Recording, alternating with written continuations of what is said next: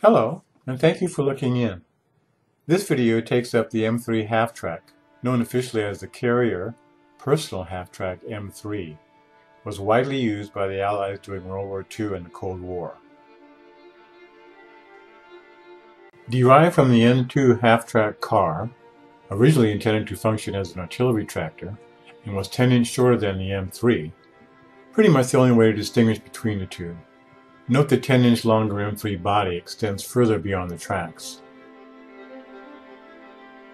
Mid the World Wars, the United States Army wanted to improve the mobility of its forces, so the Ordnance Department had looked at the half-track design by testing the French Citroën Pigressi vehicles. The White Motor Company created a prototype half-track using their chassis and the body of an M3 scout car. The design was based on the Citroën Pigressi half-track. They used as many commercial parts as possible to facilitate speedy repairs and an abundance of available parts in the field. Unpopular at first due to poor protection of its armor, resulted in the nickname Purple Heart Boxes. Machine guns could pierce the side armor, landmines the floor, and lack of roof protection provided no shelter from shrapnel and artillery that burst in the air. The M3 had a single access door in the rear and could seat a 12-man rifle squad, 5 seats on each side in the back of the vehicle, and 3 seats inside the cab. Ammunition and rations were stored in racks under the seats. More racks behind the seat backs stored the squad's rifles and other stowage. A small rack of mines was placed on the outside of the bed just above the tracks. In combat, additional food, packs, and other crew gear was kept on the outside of the vehicle.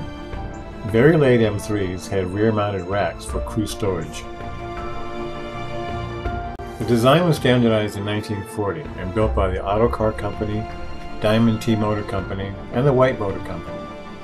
The White 160AX 128 horsepower gasoline engine moved the M3 up to 55 miles per hour on the road. It used a manual non-synchro-mesh transmission with 4 forward and 1 reverse gear and a 2-speed transfer case. Demountable headlights moved from the fenders to the side of the hood, and a winch was available. The track suspension used a vertical volute spring. A volute spring is a compression spring in the form of a cone. Under compression, the coils slide over each other, which is more stable and powerful than a leaf bar or coil spring. Mounted vertically in a road wheel bogie for a pair of road wheels results in a very compact unit. Early vehicles had a pintle mount, also called a post mount, just behind the front seats and later on the sides of the passenger compartment that mounted a 50 caliber and 30 caliber machine guns.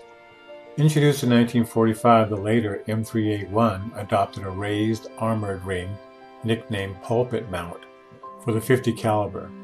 Many M3s were later modified to the M3A1 standard. The body was armored all around with an adjustable armored shutter for the engine's radiator and a bulletproof windscreen. 41,000 M3s were produced. The end ditching roller is a device fitted to the front of the M3 and other military vehicles to keep the vehicles from getting stuck in a ditch. This worked by preventing the front end from digging into the side of the ditch and acting like a big roller, allowing the front end to roll up and over the ditch. The M3 was found in all theaters of war. A total of 41,000 were built, with 23 plus variants, and were used by 20 countries.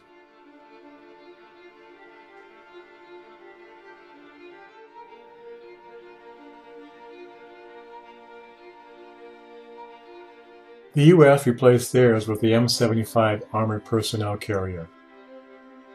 Israel was given many half-tracks, which they greatly modified, ending with the TCM-20, the last modified version. They are still in service today